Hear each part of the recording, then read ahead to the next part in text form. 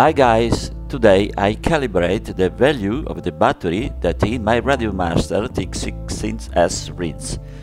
It's a fairly easy procedure. You must always be careful to position the multimeter tips correctly. This procedure is valid for any radio that can calibrate its 1-hour battery. That's all for today.